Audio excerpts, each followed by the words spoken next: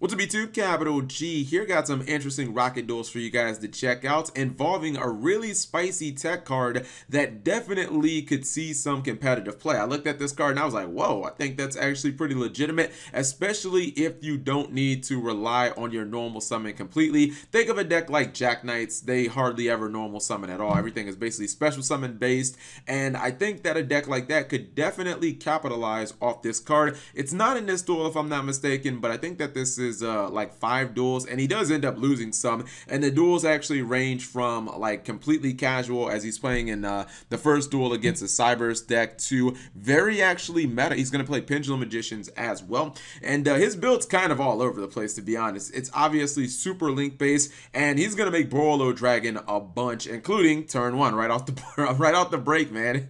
He goes straight for Borolo Dragon. I'm not sure if he really uses that many rockets in the first duel. He uses Link Slayer, tries to go after that back row. Scapegoat is looking really nice. That's why I like Scapegoat, man, because if your opponent tries to pop it, you can just chain it. But if your opponent doesn't pop it, then, you know, it is that one card Borolo Dragon. He's using some of the new Cybers cards. He's going to go for Encode Talker.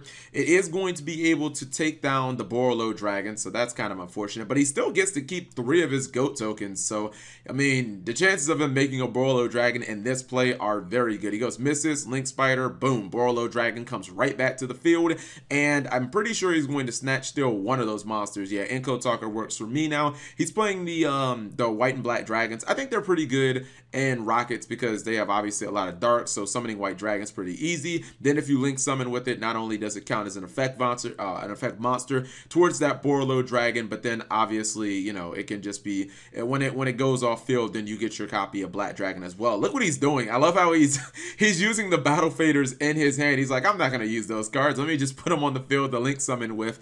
And I think he's actually going to go into Topological Bomber Dragon. It's a pretty cool field. Not a lot of times you see 3 Link 4 dragons on the field at the same time, in addition to a Decode Talker, as this guy has Topological Firewall and Borolo Dragon. Pretty impressive. Let's go ahead and skip to the bottom and get his duel versus Pendulum Magicians. This one's going to be kind of grindy, but you know, he is playing against a competitive deck, so don't expect miracles. Don't expect him to win every single one of these duels. Pendulum guy does something questionable here in using Cosmic Cyclone on his own which one is that? Black Fang? On his own Iris Magician, excuse me. Then he just goes into the Resident Sleeper number 41. I was like, what exactly, like, what was he trying to do there? I didn't really understand it. Yeah, that was kind of a puzzling play, but it's fine. He does force Rockets in to pretty much a play where they can't do anything. Not a lot of times do you see people actually keep 41 in defense mode for 2 turns, but I guess he felt like he didn't have the cards he needed. Now that he has Joker, now that he has that Toon Magician, pretty much feels like he can do some proactive plays. That's going to get hit with Solemn Strike. Maybe he should have saved it. It's fine. His Rocket's going to survive the first attack, and then he is going to go for Goats. Usually, I don't like letting my Goats, like, I don't generally let my Goats take attacks. Like, I'm not about that. I will rather you hit my life points than you hit my Goats. He got a really good Solemn on the Decode Talker because, like, let's just pause for a second. If he right now, he could have had a little less life points, but then he would have had 4 Goats on the field, and maybe that could have went for a big link summon. But it is actually okay because the Cosmic Compass, this is the tech card I was talking about, it is actually going to print out basically another token. So this card is a level 1, and it says when this card is normal summon, you can special summon a number of Compass tokens. They're Machine, Earth, 0 attack, 0 defense, level 1, up to the number of monsters your opponent control. So if your opponent does have a big board, you get a lot of monsters. Not exactly a monster you can throw on the field when your opponent doesn't have much, but if you're going second, it's not a bad card at all, especially because how many decks in Yu-Gi-Oh don't really summon turn 1? Like everybody wants to put something on the board, so I think it's actually a pretty cool card. Goes for Borolo Dragon. As his opponent he used that Pendulum Graph of Space-Time earlier to kill Mrs. Radiant, which just put the Compass right back in his hand. So I don't know why he did that, but it's fine. Borolo Dragon is ultimately going to die, and he is in a bad spot here. If not for that copy of Battle Fader, he might have actually just lost outright here. Goes into Cyframe Lord Omega. That prompts the Battle Fader to come down. He's going to go ahead and pick out the Compass out of his hand, and I think he is going to try to go for another link summon. Blowing up White Dragon, definitely a mistake, because all that's going to do is give him a search from Black Dragon. So I don't know, maybe he thought that he wasn't running it, but usually those cards are paired. He goes for Decode Talker, which is cute, but I mean, the second he runs over the Black Fang, Deco Talker now goes to an abysmal 2300, and you knew the Omega was coming back, so all he has to do is just pop, and I think he can actually close out the door right there. No, he didn't. He's not. He didn't. He left them at 700, and I thought, okay, yeah, okay, he's got the comeback here. Cosmic Compass is going to give him 3 tokens, in which he basically has to make his play off of, but that space time is just doing too much work here, and he gets him down low, but just not enough. 3,000 damage, actually not even close to enough. He could have went for a Link 2, hypothetically, but what Link 2 can kill Omega? So ultimately, he does lose that duel. Let's go to another one towards the top, see how it goes. I think this one is, oh yeah, this one is against Yang Zings. Yang Zings are, I don't know, do they need a Link monster? I feel like Yang Zings probably wouldn't benefit all that much from a Link monster. Because Yang Zings, I mean, they can put a lot of monsters on the field with the, like, they can put a lot of monsters on the field because they do float and with Jiaotu, but I don't know. It'd have to be a really, really good one. He does make Bills. Bills is not that strong against Rockets because Borlo Dragon just kind of shits on Bills. Goes for Cosmic Compass, and at that point, he's easily going to drop Borlo Dragon. It does fall into a Solemn Strike though, so I mean, he's got that going for him. It looks like he just wants to play defensively here. Bills used to be really good, but having Bills lock up your extra monster zone for a card that can be outed with Castell, just not sure how far it's really going to go in today's Yu-Gi-Oh! There's like too many ways to just completely out Bills easily, let alone the Kaijus and whatnot. So Scapegoat enters another Borlo, and this time I think he's going to go for Proxy Dragon, and he might summon one of his Rockets. Yeah, he does. He summons it from Quick Resolve. Quick Resolve or Quick Revolve? I think it's Quick Revolve. Like Revolver? Quick Revolve. Okay, yeah, I gotta make sure we give the correct names on the cards. And even though they are Yang Zings and they float, you will eventually run out of them. Plus, you know, Borlo Dragon can also steal them, so that doesn't help either. So he's now getting overwhelmed, and I don't know if you guys saw that or not, but his Bills, if he found a new owner, he's like, I want to work on the winning team. He uses Jiaotu. Unfortunately, when the rocket is blown up, that's the one that actually has the Fiendish Chain, and there's really nothing that the Yang Zing player could have honestly done. He knows that he has to scoop because Jiaotu is just going to get ran over, and it's probably just going to die during that next turn. I believe that these last 2 duels are against Zodiac Draco, which I actually just top dated a regional over the last weekend. I believe it was Philadelphia, something like 400 or 500 people. It was definitely over 400 people, and he got 3rd place. It definitely makes a lot of sense. There are a lot of continuous spells that Zodiac give the True Dracos, not only to tributes, but to use from the graveyard for Masterpiece. Think Tenki, Zodiac Barrage, also still at 3. He goes Droll and Lockbird, which, I mean, I guess to the untrained eye, looks like it would have been a good play there, but doesn't really do that much. Rockets don't really search. He is going to use Ash Forehead on the Quick Revolve, and I thought he was going to drop Masterpiece this turn, so it's really not looking so good for Rockets. They are kind of a slow setup deck. You guys know a lot of the plays he's been using have basically come through like Scapegoat and whatnot. Igniseed is going to activate off the Battle Fader, and I do believe he is going to drop Masterpiece, which he in fact does.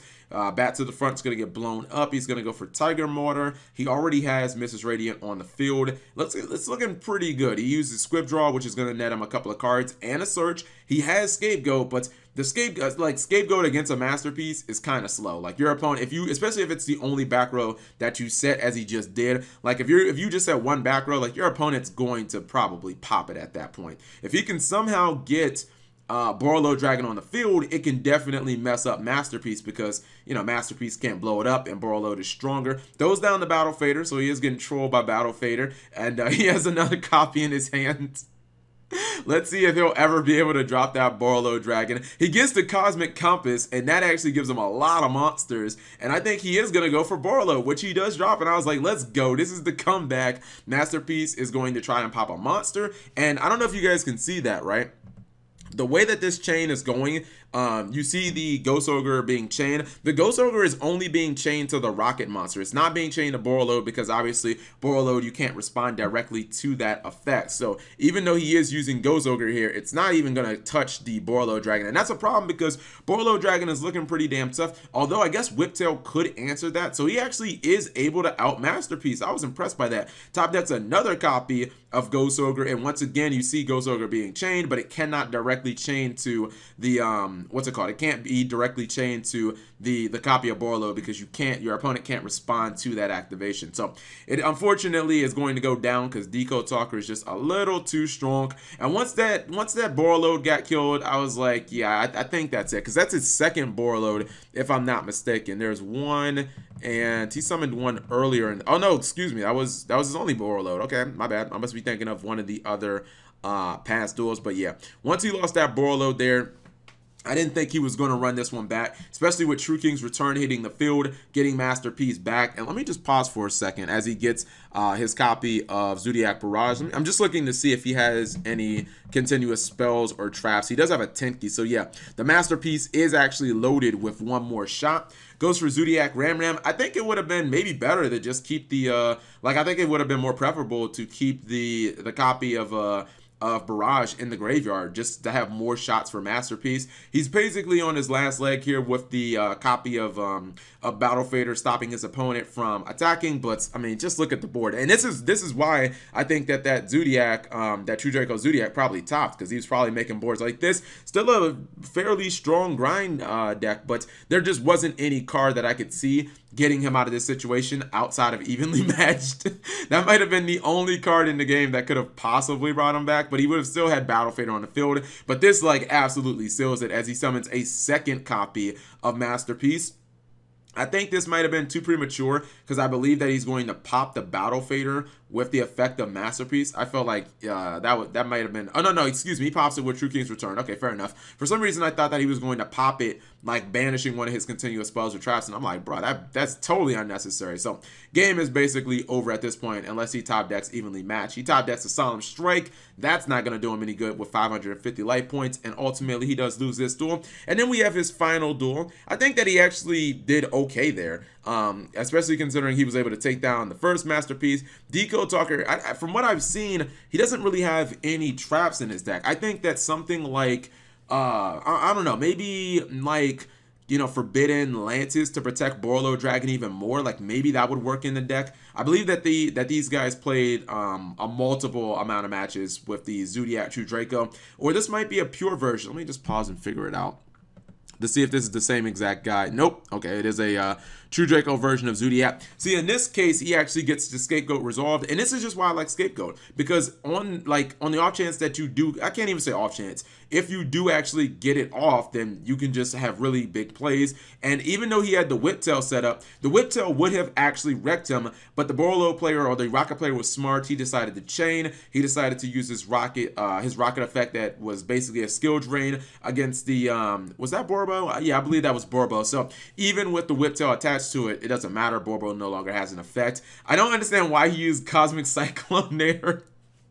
He was at 1,600. No, he's at 2,600 life points, and then he soul charged for 1,000. I guess it doesn't really matter because he only had one monster to actually like bring back, if I'm not mistaken, with the copy of soul charge, or at least he didn't have many monsters. So maybe he was just giving up on the duel. But when you resolve that Scapegoat, completely different duel, especially considering you can have Ash Blossom in your hand and she just doesn't say anything with Ghost Ogre. It doesn't stop the plays that this deck wants to do. So I definitely feel like there is some room for improvement with his build. I mean, he plays some Solemns, but I don't know. I feel like a couple more ways to protect the Borlo Dragon. That should definitely be the win condition. Maybe even Supply Squad. Anyways, if you guys are interested in the build, of course, I will have it in the description of the video. Actually, yeah, I'm going to have it in the description of the video because I don't have it already built. People were saying that I should just show the deck really quickly at the end of the video, which I can definitely start doing, just to give it a quick once through. I'm not going to explain everything if you guys want me to do that, though. Anyways, whatever you guys thought, leave it in the comment section below. Thank you guys for watching as always,